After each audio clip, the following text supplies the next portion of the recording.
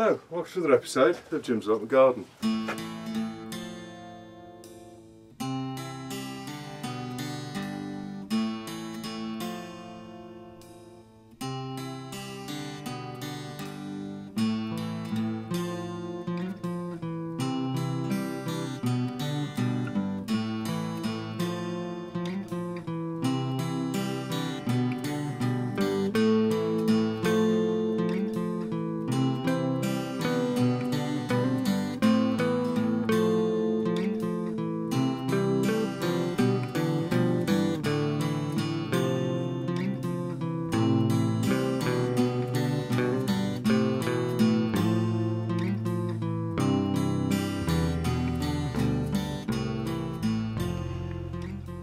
Okay, so a few weeks ago I broke the handle off my trowel, and this is a trowel that I use all the time, to be honest with you. And rather than going out and buy a new one, what I've done is I've upcycled some steel pipe and made this handle for it. So this is how I did it. Okay, so this is a trowel that I've had in the garden for some time, and unfortunately I broke the handle off it a few weeks ago now. What I have found is with wooden handles on the end of these sort of small trowels, I do have a tendency of breaking them because I tend to go into hard ground. So what I'm going to do is I'm going to try and make a metal handle to go on there, and basically I'm going to make that out of a piece of pipe which was recycled off an old Harrison fence panel, which is basically what the tunnel's made up of out of there. So I'm going to cut off something like a 7-inch section of that, cut it in half, and then turn it into like a conical shape by cutting it in half and then forming each half into like a sort of half conical shape, and then welding them two together to make a new handle for that. So I'll just do that now and I'll show you what it looks like as I'm doing each step. Okay, so the first thing to do is basically to draw a triangle. So what I've done along the natural seam on the pipe here, what I've done is I've found the centre point, so that's where I'm going to cut basically from there to there, and then from there to there. So I'm going to cut that triangle out, then I'll end up with two pieces, and this piece here I've got 25 millimeters on this side, and then there'll be 25 millimeters on that side, which will mean that as I roll that round, it'll have a circumference of 50, which is exactly the same as this end piece on here, and then at the end piece here it'll be the full width of the pipe, so the handle will basically end up being that long. So what I'm going to do now is cut along these pieces here to form two pieces which I can bend round to reform like a conical shape pipe which I can make the handle out of. So there are the two slices cut out. So what I'll do now is I can form these round, then I'll bring these two pieces together. So you can see I've cut a slice out from the top and an identical slice out from the bottom. So what I'll end up with is two pieces which I can weld together. So these two edges will weld together and the bottom will end up welding together, which will basically end up me having a sort of cone shape. But obviously what I need to do is to tap this round to make the radius sort of more rounded, so I end up with a pipe shape or a round shape at this end here and all the way along, and then I can weld the two together. So all I need to do now is cut these two pieces off, and then I'll end up with two pieces that I can form round to make the handle for the trowel. Okay, so basically I've only just cut it off, so basically I got all of the pipe so I could hold that bit in the vise as I cut it. So now you can see that's going to be basically the handle. So what I need to do now is to sort of round off the, sort of make this more rounded here, and the way I'm going to do that is just by putting this bar in the vise. I'm just going to put that over like that, and then what I can do is by holding it in there I can tap down on this surface here and then turn it around, tap down on that surface there, tap down on that surface there, then I can start to bring the two together to make the sort of the rounded handle. So you can see that's basically what it's going to look like from that angle. So it's going to be that big at that end, that big at that end, and then I can just sort of tap that round and just form the you know, the sort of the two edges together. Then I can weld these two edges together all the way up, forming the conical shape. So I'll just start to tap that now, and I'll show you what it looks like as soon as it's formed. Okay, so now you can see by putting it over there like that, what I've been able to do is to tap down the edges. So as you can see, I've now got again a circle at the end there, obviously when them two welded together, and then I've basically got a conical shape like that. Now that's going to fit over basically I'm going to weld those two ends together. So I'm going to weld down that seam there and weld down that seam there, and then if you look at the handle like that, that's going to fit sort of down inside that little metal clip at the end like that, so it'll start to form the handle like that. And then as soon as I've got all of this ready to fit inside there, I can then start to form the sort of the circle part at the back here. But what I need to do before I start to form the back is I need to effectively separate these two now, so I've got two conical shapes, and then what I need to do is weld the blade of the trowel onto one of these two halves, so weld it into there, and then I can put the two halves together. So that needs to go sort of in there, and then weld this part onto here to secure it onto there, and then I can then add the second part on and then weld up the seams. So I'll just do that now and I'll show what it looks like when I've done it. Okay, so it's still a bit hot, but you can see that's the weld round the trowel blade. So that's been welded straight into the bottom half of the handle, and as you can see at the top there, it's welded nicely in there all the way around, so I know that's a really solid fix all the way around inside there. So what I need to do now is let that cool down, and then this part here will be fitted down inside there, and there'll be a little bit of fettling on that just to get that to sit down in there, and then I can weld up the seams here on both sides of the handle to basically to form the handle, and then hopefully this is a handle that won't break. Okay, so that's it now, welded up that seam, and on the other side, if you just release that, you can see I've got it welded up the side. I'll clean that side up a little bit. So that's basically the handle in place, so you can see that's made of metal handle, so that's nice and sturdy, even though it's quite hot at the moment. So that's nice and sturdy. So what I need to do now is to form the sort of half sort of ball shaped on the end, so it's nice to hold in your hand, and then I can start to sand all of these edges down to make them nice and smooth, and then we can paint it, and then we've got a nice metal handle on the trowel. Okay, so now I've tidied up the welds, as you can see there, that's all nice and smooth. So what I've done now is I've cut in these sort of triangles on the end there, so what I can do now is fold those in to form the round bits at the top of the blade, so the handle, sorry. So all I need to do now is sort of tap these in to form like a dome shape at the top, and then weld them together. So I'll just tap them in and I'll show you what that looks like in a few moments. Okay, so now you can see I've tapped all of those round, so they basically form a sort of dome shape on the top, so it'll be nice to hold. So all I need to do now is just to go through each of those lines with the welder and weld it all together.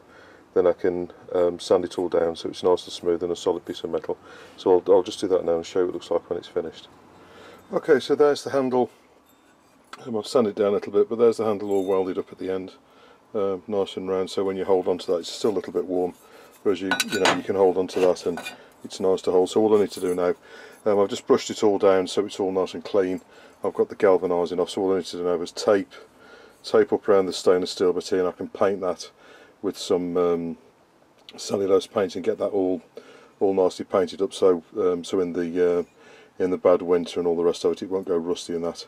So that's how to make a handle for a trowel which will hopefully never break again. So I'll paint that up and I'll show you what it looks like when it's finished. Okay, so there's the finished product. I've basically painted that with some cellulose paint, and you can see the handle there, so that's nice, and it's actually quite well balanced considering it's made out of steel, but hopefully that will not break again on me, and rather than keep replacing it on wood. So that's basically how I've upcycled an old piece of pipe off Harrison fence panel.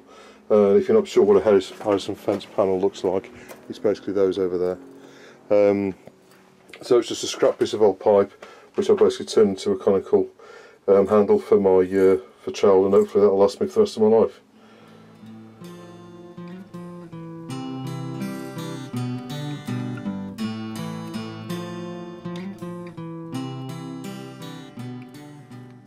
Okay, so take a quick tour of the allotment. So this is the first greenhouse. This is the broccoli that we put in about a week or so ago now. So you can see that's growing quite merrily. These are the hollyhocks, and that's a particularly white one. So a hollyhock looks like that when it's fully grown. The tall plant there, you just see the white flowers just starting. So these will come into fruition next year, so you have to grow them. It's basically biannual, so they'll grow this year, then next year they'll form a plant like that with the flowers on. This is the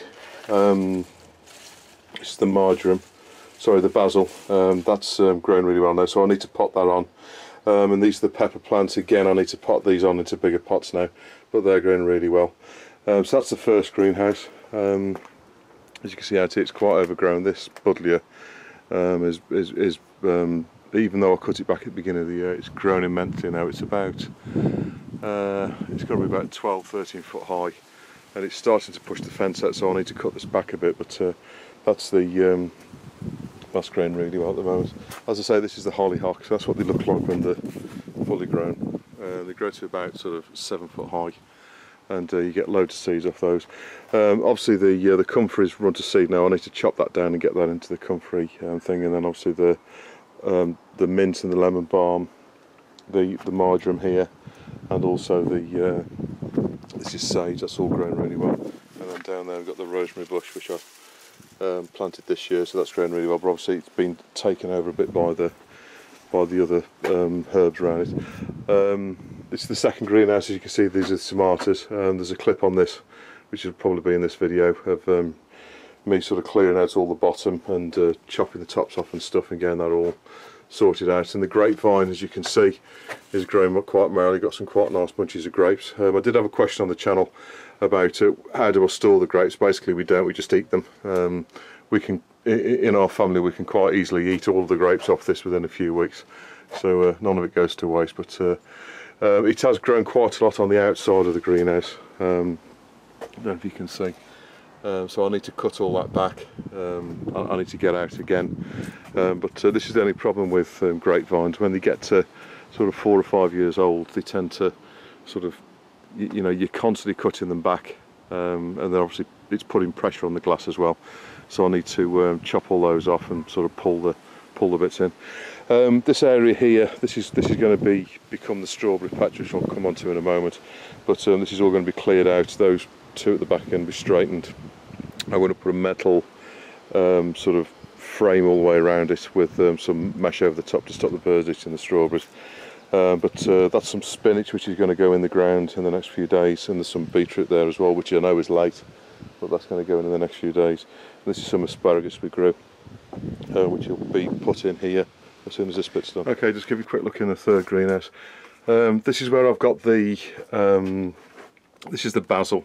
The first lot of basil, as you can see, it's growing really well now, so that's basically ready to start cutting up for food and that. And we've got the first lot of cucumbers just about ready now, so there's one here. I think this one at this side here is going to be big enough to eat before much longer as well. And we've got a whole bunch of them down here. I don't know if you can see at the back there, but there's 4 at the back there. So the cucumbers are doing really well. What they're not doing is growing very far up the bars. By this time, normally they've grown quite big, but they seem to have plenty of cucumbers on. But the plants themselves seem to be quite small. But that's what the basil and the beetroot and the cucumbers look like at the moment.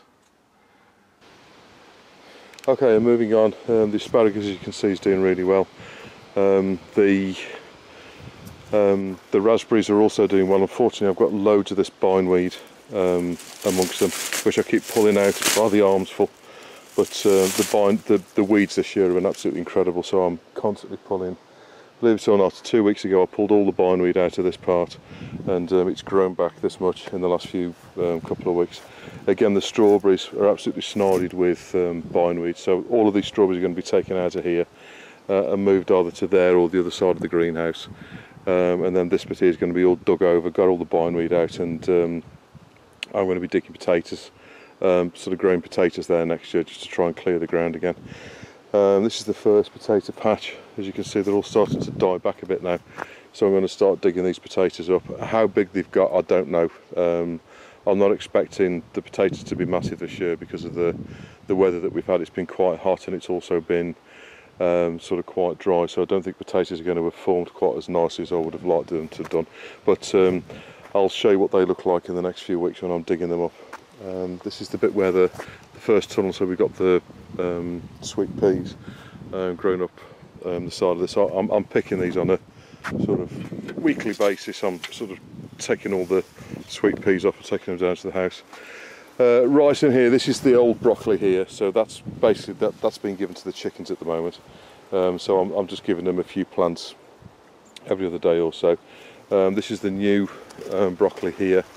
So that was planted about 3 weeks ago, and this was planted about 2 weeks ago. As you can see, there's a difference. It's the same batch, but these were planted slightly later, so they've not quite developed quite as much as these others here. But I'm hoping that I'll be able to crop off these in the next sort of 3 weeks. And on this side here, this is the monster kale. As you can see, it's growing really well. So the kale's, I've not actually picked any of the kale yet, but it's up to about 4 foot high now.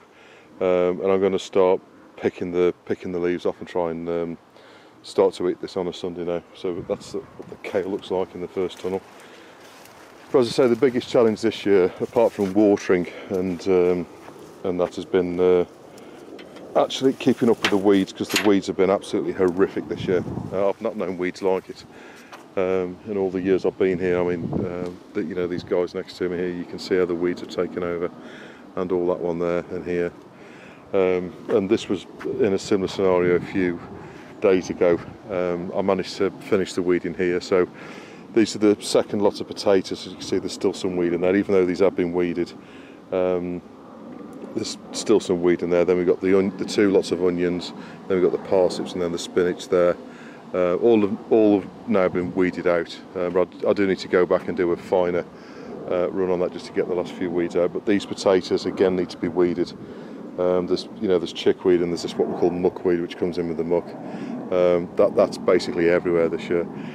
Sunflowers, as you can see, these have cross-pollinated with the multi-headed ones, so these should be the giant ones, but unfortunately cross-pollinated with the multi-head ones, and I've basically got a hybrid between the two. So next year I'm going to be growing the sunflowers directly from a seed packet, so I know I'm going to get giant sunflowers. But that's what the sunflowers look like. And of course we've got the 2 onions. The onions aren't doing too badly. I've had quite a few run to seed because of the dry weather and the heat and that, but the ones from seed are most certainly doing better than the ones from the the onion sets. These are from seed, and those are from seed there. Those ones that you see aren't doing too well there. They're from onion sets. These are the parsnips. As you can see, they're quite a variety of sizes. They go from quite small ones like this one here, and these here, to sort of some that are sort of more like 9 inches high. But those are all weeded out, as I say. And where I've got sort of patches where there aren't any parsnips, what I intend to do is put the beetroot in between them, so I can grow the beetroot and the parsnips together. This is the spinach. Again, I'm going to put some more rows of spinach in next to them here, so all of this will be spinach. And a bit of this is run to seed as well. You can see a few there that have run to seed. I've pulled out the majority that have run to seed, but again, this is because of the heat, because we've had such hot weather this year, and we keep having these sort of downpours of rain and then sort of prolonged periods, 2-3 weeks of really hot weather. The weeds have loved it, but unfortunately the vegetables have suffered a little bit. But that's what the spinach looks like. Okay, and the second tunnel here, this is where we've got the gourds. And again, this is weeded. I mean, you can see the weeds here. This is weeded about a week ago, and that's grown in the last week basically. But we've got 2 courgette plants here. You can see the first courgettes or zucchini starting to form, and then we've got butternut squashes on this side here. Sorry, that's another courgette plant there. These are butternut squash plants, and then the rest of them are pumpkins. So all of these 4 here are pumpkins, and I'm hoping they'll grow this way.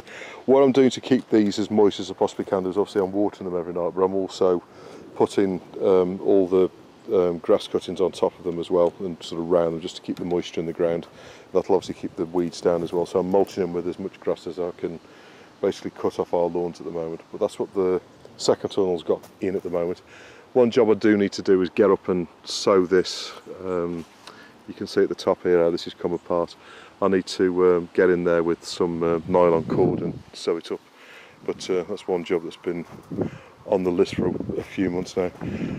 Okay, and then we've got the rhubarb, as you know. The rhubarb is, I've picked everything that I'm going to pick this year, so this is now just putting all the energy back into the roots. Then we've got the last 3 rows of potatoes here. As you can see, the weed, these were weeded out about 3 weeks ago, and you can see the weed has grown back again. I have started to weed them again yesterday, but I do need to get up here again and pull all these weeds out, particularly this chickweed at the bottom here. It just goes over everything. And then we've got the string beans around the front here, which are just about getting to the top now. Again, like with the other beans, what we need to be doing this time of year is just taking out these